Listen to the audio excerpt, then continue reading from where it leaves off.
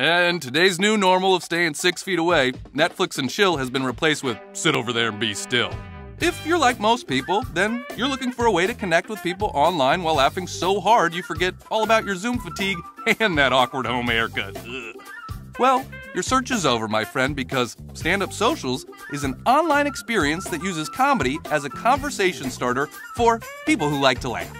And for the people who don't like to laugh, well, there's always Craigslist. Good luck getting back home. Stand Up Socials gets people laughing by showing them short video clips of stand-up comedy and then placing audience members in breakout rooms.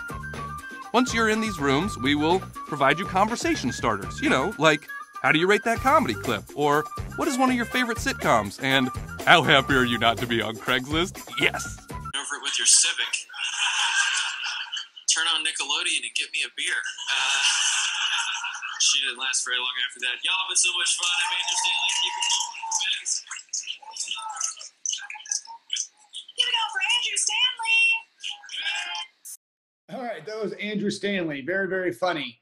Okay, for this next breakout session, the conversation starter is, what was one of your favorite comedy shows as a kid? That's right. So you have 3 minutes to discuss what was one of your favorite comedy shows as a kid, and I'll see you back here in about 3 minutes. I, as a kid, watched a lot of cartoons. I don't know if this technically counts as comedy, but I think so. I watched a lot of Adventure Time and Total Drama Island.